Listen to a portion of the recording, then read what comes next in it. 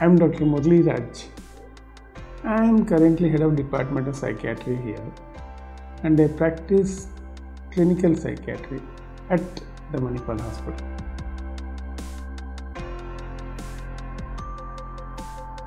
So there are different types of depression. In fact, there is a classification of the classification of depressions. So depression is a varied issue or a problem depending on the way you look at it. Some types of depression are mental disorders, as we call them. They are not diseases per se.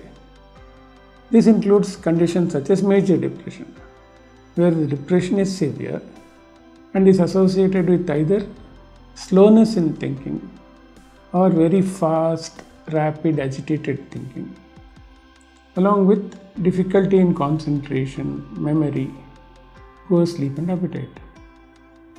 Some other types of depression are common day-to-day depressions which you get, say, following the loss of a loved one or following severe financial loss and so on. So there are different types depending on the way you look at it. The way you recover from it depends on the type of depression.